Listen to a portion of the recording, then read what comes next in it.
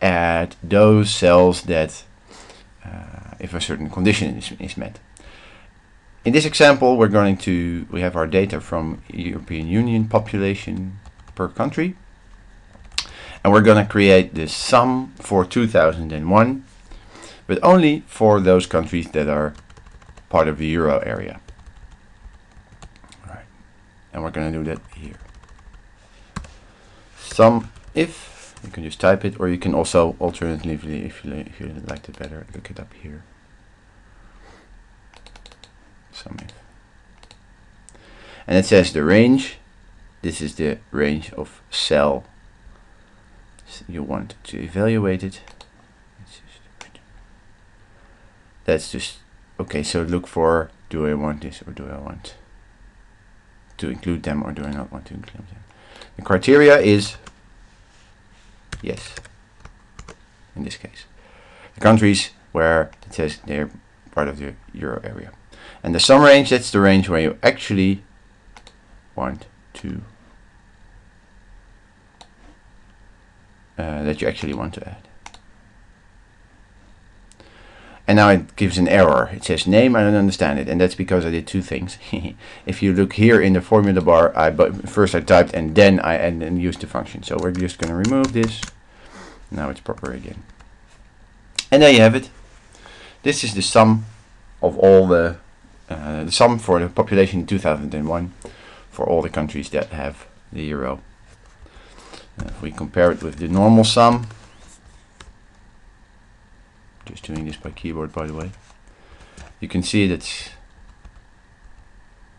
there's quite something missing, but I'm making a bit of a mistake here because the first three things are the sum of all countries. So let's just grab the mouse, click the left mouse button in the corner and just drag it down. So that's a bit more, makes a bit more sense. So you can see the population of the euro countries is a bit more than half of the total European Union. Now let's say we want to calculate this for all the years. If you look inside the formula, we'll cover this in a bit more detail in a later video. But Excel now has two different kind of cell references. For example, if you look here, B5, that's a cell reference. B42, that's a cell reference. C5, that's also a cell reference. It's basically pointing to a location in the worksheet where it has to get the value from. Now if we copy this,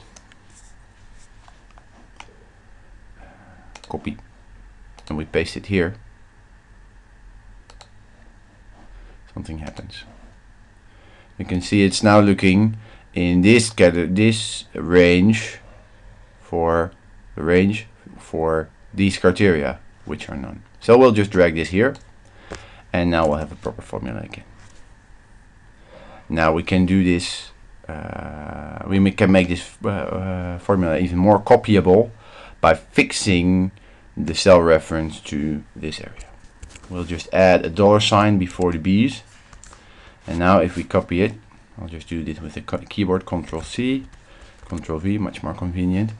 As you can see, if we move from this cell to this cell, here it's B and it's summing, it's looking for yes in B, and it's summing the values in D, and here in the next column it's looking for the values in E, but it's still looking for the values in B. If we remove the $signs,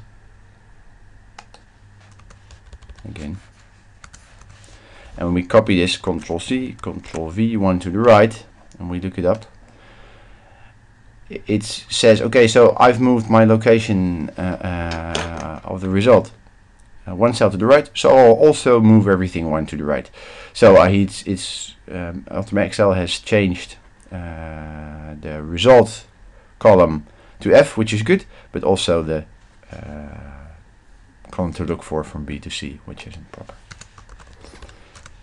because now we get a proper result. But we'll cover that in another video. I hope you found this video helpful.